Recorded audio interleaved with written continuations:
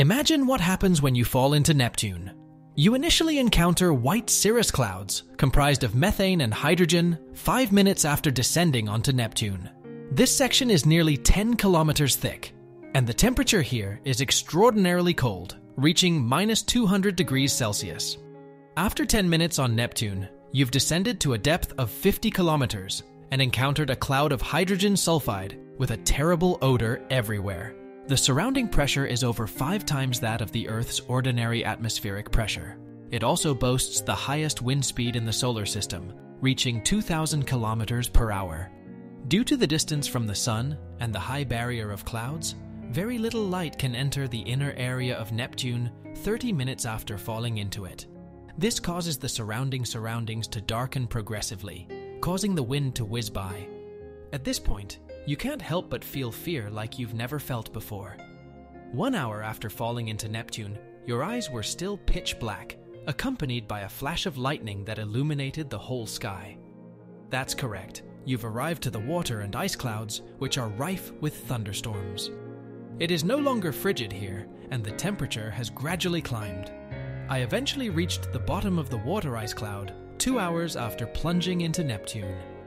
A protective suit can withstand more than 10,000 atmospheres, and the temperature exceeds 1,000 degrees Celsius.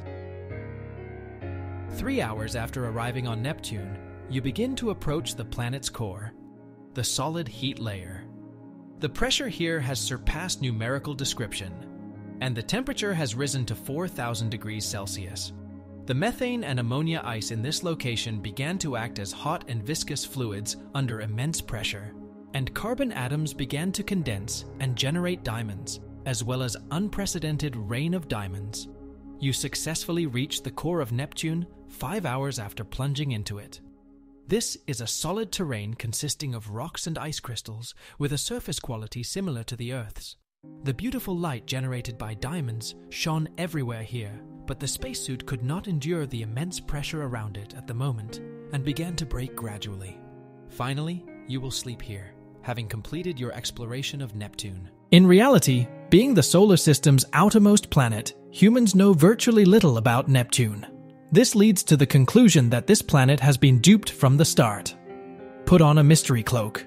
The Voyager 2 spacecraft, which was tasked with investigating alien life, successfully reached the stars on August 25, 1989. Orbit captured the first full-body image of Neptune.